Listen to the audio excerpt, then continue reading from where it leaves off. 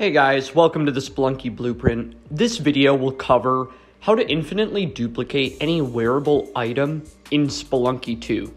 Something to note, this is co-op only, but it will work with any combination of players, including local, and is limited to any back or wearable item, aka the capes, the jetpacks. By all means, if you're sick in the head and want to do this with the power pack, go for it. To start off, just make sure that the player furthest to the right at the top of your screen, in this case brown is player 3, is wearing the item before going to the next level.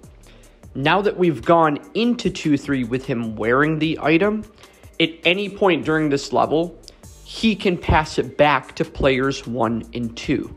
Now, his role is very simple. Just putting the cape on the ground, continuously whipping it at another player in the right spot. Meanwhile, players 1 and 2, it's going to be a little bit trickier.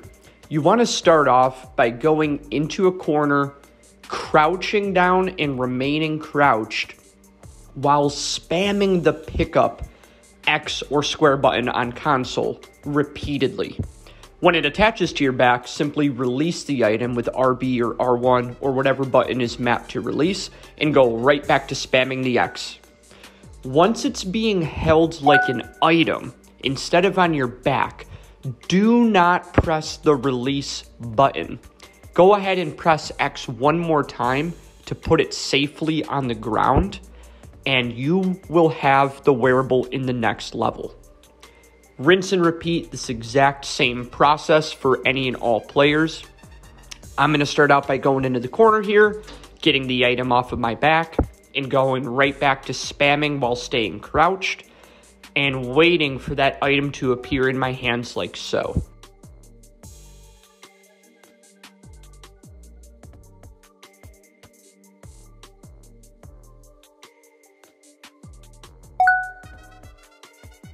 Again, I'm going to press down an X to get rid of it instead of the release button. Give it back to good old player 3 here. And once we go into level 2-4, you'll see all 3 of us have Vlad's cape. Even though this bug has been around for a little bit, I still get questions from players, whether it's on stream or what have you in the community, asking, hey, how do you do that? So I hope this helps. The last component of this, guys, is more of a strategy of when to use it most effectively. Let's say you're on 6-4 and you've managed to find a jetpack somewhere along the way.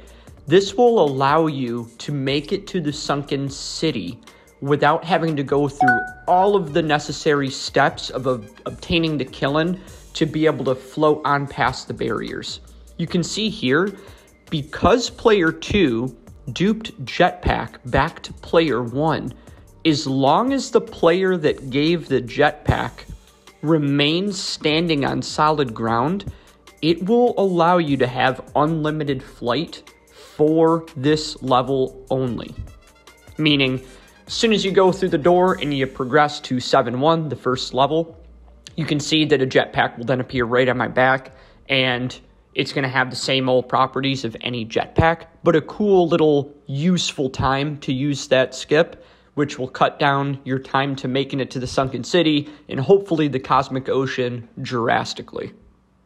Quick shout out to Hippie Dangles and Slim Shoddy, who both helped uncover any and all combinations of who can dupe back to who. When in doubt, just remember, the player on the right can always give back to players left of them.